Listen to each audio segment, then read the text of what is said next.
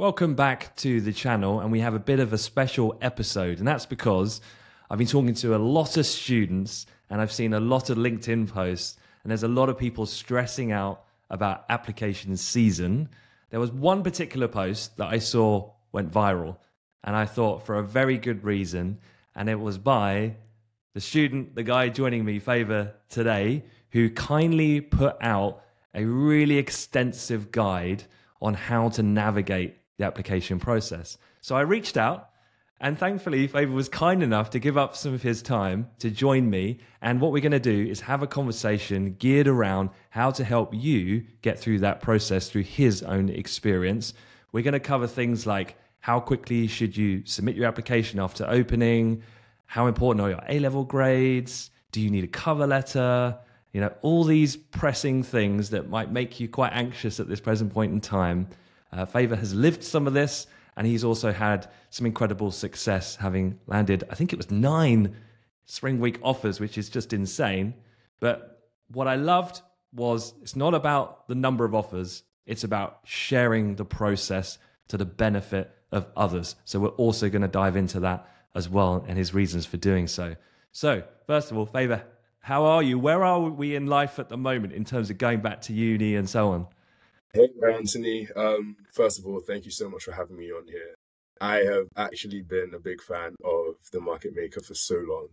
And, when you reached out to me, I had a bit of a fanboy moment. I said, no way. And, it really is a privilege to be on here. And I can't wait to get stuck in. So in terms of where I'm at the moment, I finished first year at LSE now, studying management. And I'm really excited to move on to my next year. I'm back home in Southeast London with my family, and yeah, I should be moving back soon to get second year kicked off. Okay, amazing. Well, look, very much appreciate you giving up some time to have this conversation. So what the plan is we're going to go through 8 quick fire kind of questions. Ooh. And these are probably the most common ones that I'm sure I certainly get, and I'm sure you have since you did your really great post. So perhaps let's just go straight in and kick it off with number one. Number one is, after applications open, how quickly do you need to submit an application to an internship? Right. Ideally, the same day the application opens. Next best alternative, within 72 hours. Alternative after that, within a week. I think any later than a week, and your chances aren't absolutely zero. You can still secure the place, but I think it's an unnecessary amount of time to wait before submitting your application. Is there a problem when you submit, say, multiple open at the same time, and then you apply to them all at the same time, and then you get the requests for numerical tests and high views all at the same time? Is that a problem at all, or how would you manage that? It can be, and I think that's a problem people face quite a bit. So and this is why it's so important to have perspective on when things open, so that if 3 of your ideal firms are opening in the same day, then perhaps just apply one day after the other, so that you can stagger the time where you get those requests for numerical tests and higher views. It's all about being strategic, but you can't be strategic if you're ignorant about when these applications open. So you have to be clued up. Okay, and this is when we utilize the tracker tools that there's various out there online to follow these things. Exactly. Great. Okay, cool. Well, look, number 2, and this is one that comes up quite often, is how important are A-level grades to the application submission process? I think that they are important up until a point.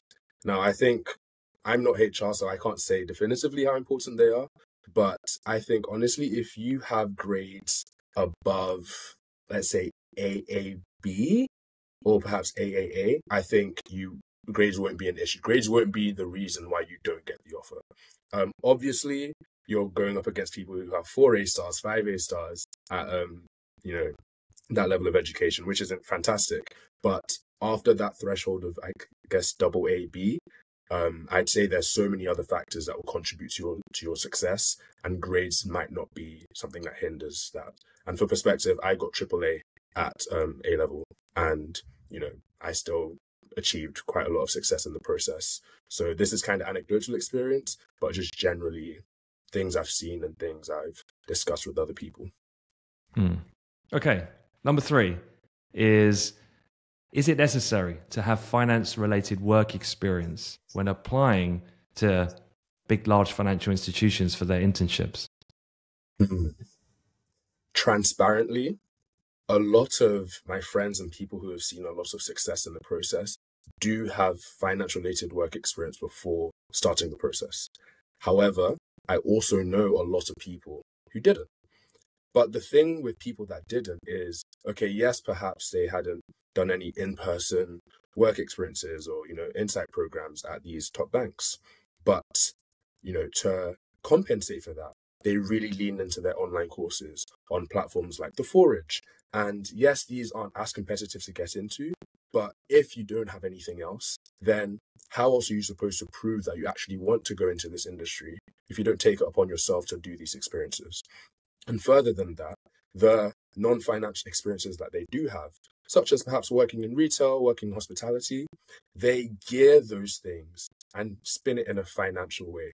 So for example, yes, you work in hospitality, but can you put a quantitative figure to, the increase in bookings you made for, the restaurant while you were there?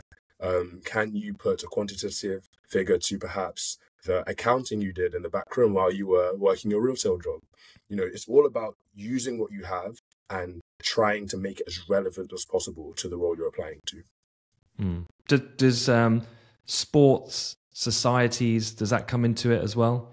Yeah, I was just thinking of actual work experience, but that definitely comes into it too. Sports societies, leadership roles, that is really celebrated and really looked for in these applications because they want holistic applicants. Yes, you can know your financials a lot, but in these industries, you work really team-based work is the name of the game. And if you have a proven track record of working well in a basketball team, or perhaps let's even say like math, maybe you're part of math club and you went to math competitions and you've worked well in that type of team. Just any show of taking something you're passionate about and putting it on at a high level or in a team format, I think expressing that and leaning into that can really help you as well. And very similar with societies, because at the end of the day, that's how you kind of get that industry relevant experience, but in a more accessible way at university. So definitely lean into societies, extracurriculars and leadership roles. Yeah. And I often think that a lot of students get intimidated by their peer groups and they think that working at Sainsbury's isn't actually adequate enough. But exactly as you said, I think you can take certain elements of different jobs that are very much, in keeping with the requirements of a lot of these roles in the financial industry. Cool. Exactly right. All right. So number 4, my degree isn't accounting and finance, is what a lot of students say, or economics or anything finance related. So do I still have a shot at getting an internship? You have no chance, Anthony. There's no place for you in finance. And no, of course I joke, but I think that this is such a common misconception that you need to study accounting and finance or economics or something finance related. You absolutely don't. Some of the people who have seen the most success, I know, study nothing, I guess, inherently related to finance. And what you really need to do in this situation, there's no way about it. You definitely do need to study finance, as in not the course, but you need to read the Financial Times, you need to read The Economist, you need to listen to the market maker to get clued up on commercial awareness. You can't skip that part of the hard work. And if you think you can, then you're just deceiving yourself. But what you also need to do is lean into the unique strengths that you have based off of your non-finance degree. Let's say you study geography, for example. All the time in the finance industry, people make investment decisions based on some geographical components that the certain firm or industry operates in. Lean into that niche knowledge that you have. If you study history, if you study English, find what strength you can use from that degree course and use it to your favor. Don't shy away from it. Use it to your favor in addition to all that extra reading around finance that you're doing. And it will definitely make for a strong application. Yeah.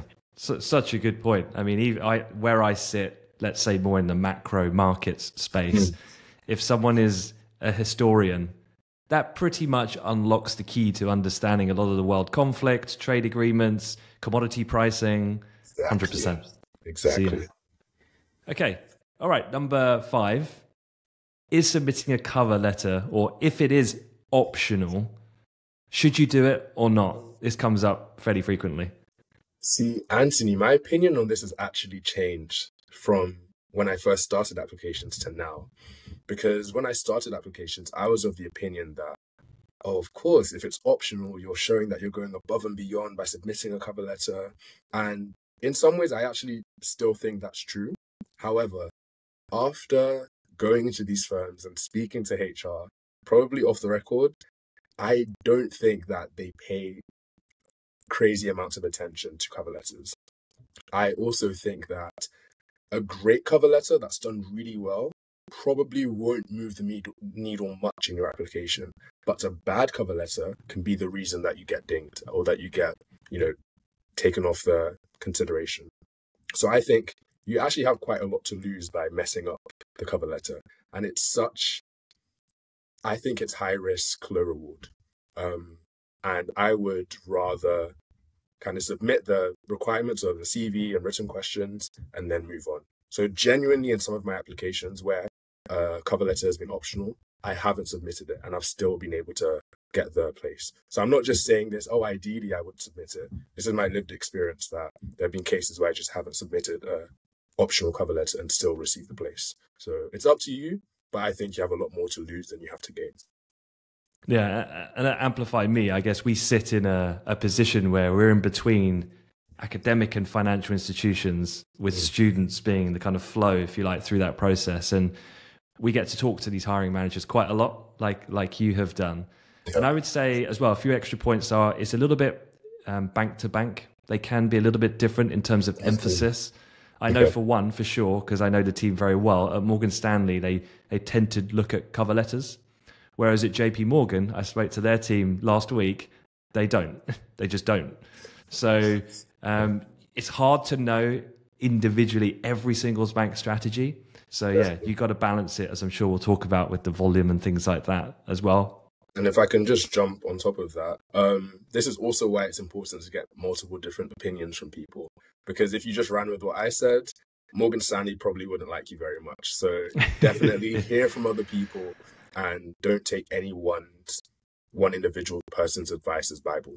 So definitely, read around and ask around.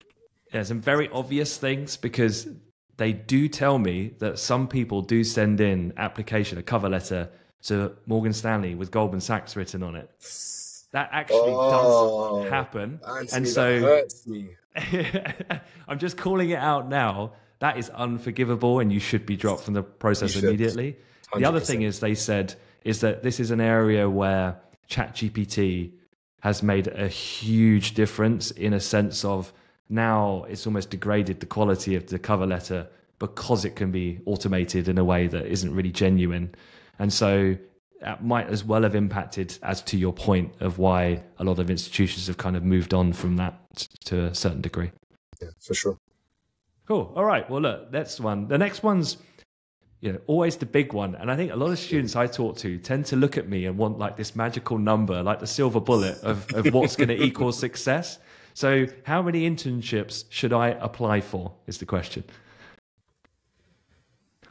So for context, I applied for 18 different spring weeks. And I was successful with 9 of them. Wow, that hit rate is crazy, by the way. It's not bad, right? It's not too bad, yeah.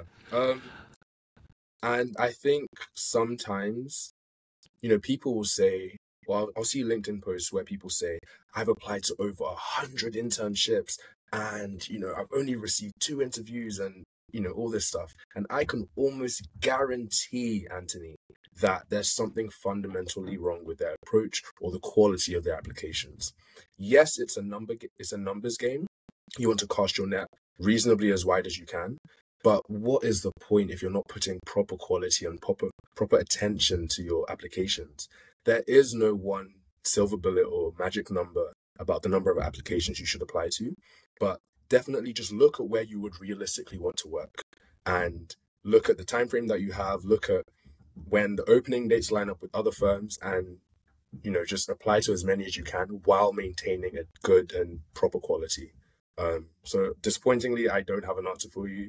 Anthony, I'm sure you don't either, But I can only talk about my experience. I applied to 18. I know multiple people applied to significantly more. So it's up to you at the end of the day. Something I've heard, particularly in the likes of LSE, for example, which is kind of you're around a peer group where everyone's aspiring to similar types of jobs and they're very motivated in that way, and it gets quite competitive. Something I heard was that a lot of them also apply to jobs perhaps that they're not really that committed to, so that they can do a couple of live testing conditions for online testing or a higher view to get practice in for then the ones they want to perform at. Is that something that you've heard, or something that exists more broadly? It's something that I've definitely heard. It's not something I've done myself, simply because that in and of itself is quite time consuming, and I'd rather use that time for my role applications. And I also think I was coming from a place where, because of some pre-university programs I did, I had a decent amount of experience with interviews, so I didn't think I had to do that as much. But that definitely can be a good strategy. If you fundamentally feel like your higher view skills aren't quite up to scratch, then I don't think it would be a bad idea to perhaps apply to a place where maybe you're not too keen on, but just for the sake of getting that higher view practice in under like actual test conditions, then I think go for it. Why not?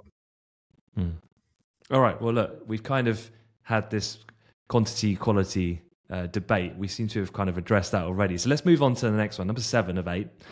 How hard is it to land a summer internship without a spring week? Okay, well, I'll preface by saying I'm going into second year. I have not landed a summer internship in the way of applying to land one. So take anything I say with a pinch of salt here. But it has been done before. People have landed summer internships without having spring internships. And at LSE, actually, we had this panel called No Spring, No Problem. And it was, of course, it was a panel full of students who still achieve a summer internship in their second year without having spring internships. And, once again, I like to be transparent here. These people, almost all of them, did manage to get a first year summer internship. So before the usual, I guess, internship cycle. So they must have seen that, hey, I wasn't really successful with spring weeks. So during that February, March, April period, they were very, very keen on cold emailing firms and, getting their name out there to just try and get anything that they could, so that to almost compensate for their lack of spring weeks, they had some tangible experience going into their second year applications. So when I say that, you can still acquire a second year summer internship without any spring weeks, that's not to say that you don't need to put in other work and make up for that lack of experience, because the other peers that you're going up against might have spring weeks. So you need something that can also make you stand out and, give you that edge as well.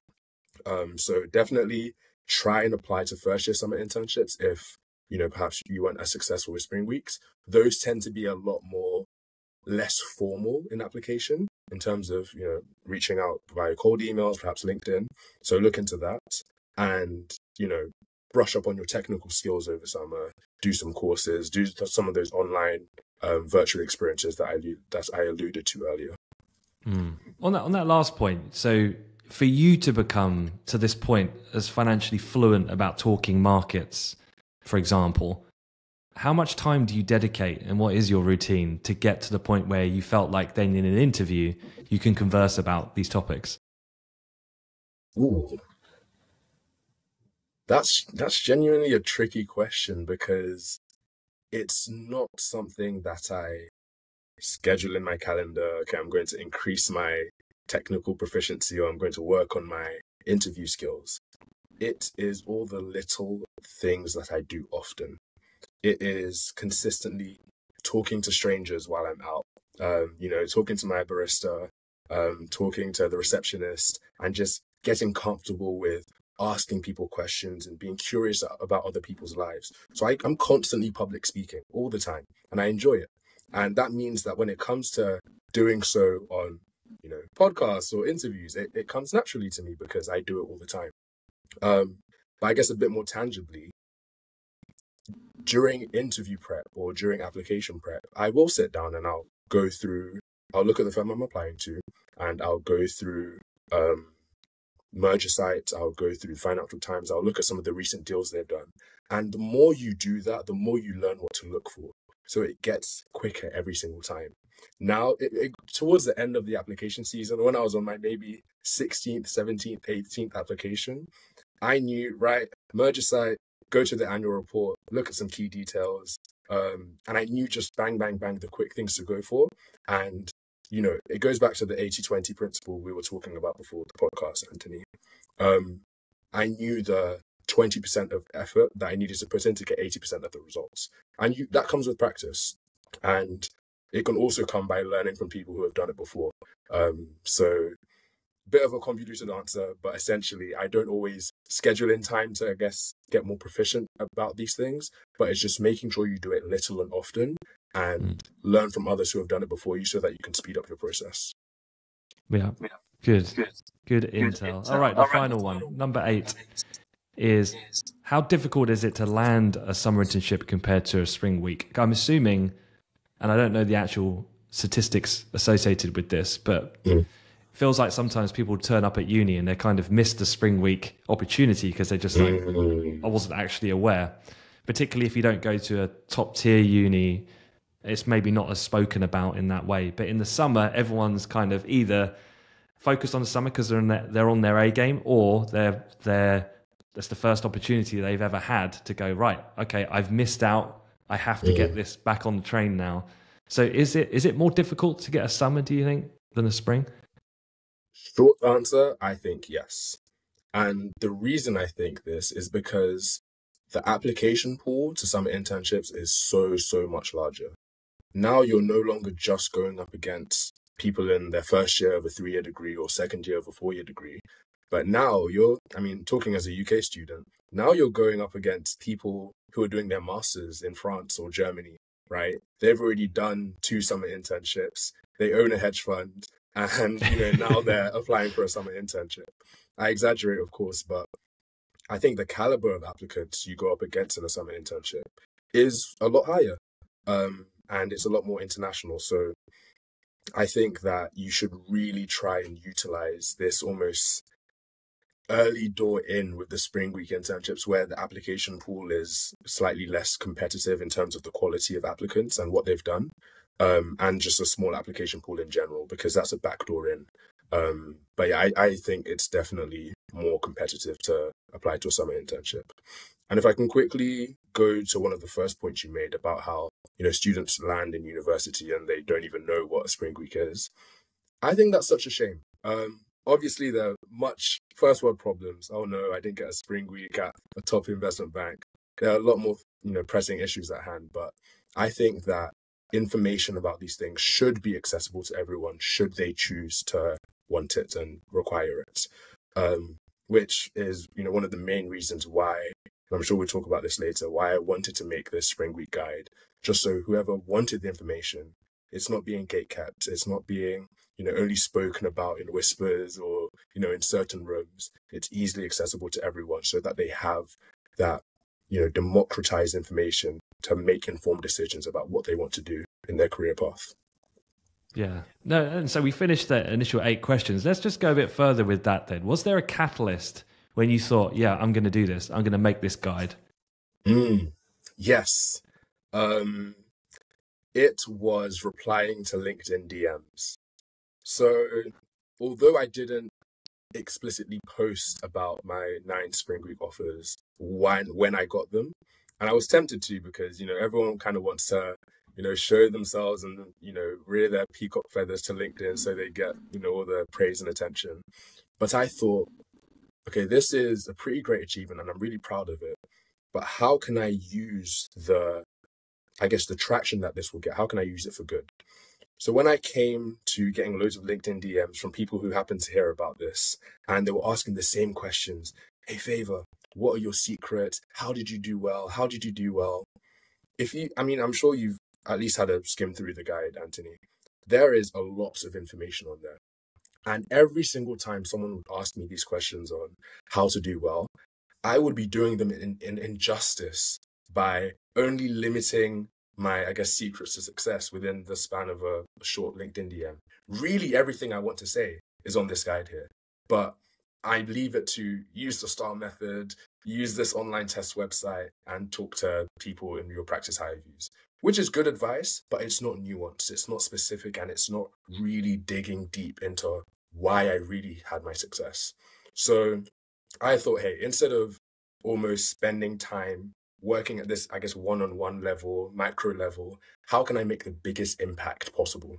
So using the success of the 9 Spring Week offers and almost this desire to really do justice to the answers that I'm giving people, I thought, hey, let me make this one big comprehensive guide, put it out there for everyone to access so that I can answer all these questions that I'm getting, and I can answer questions that people didn't even know they had.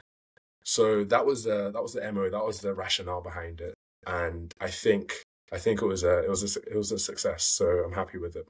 No, I can absolutely tell you it's a success. And what I think I enjoyed the most about it was that it's exactly as you've described. It was, I think, on the net and through conversations, there's all these fragmented pieces because to do the application process right has a lot of components.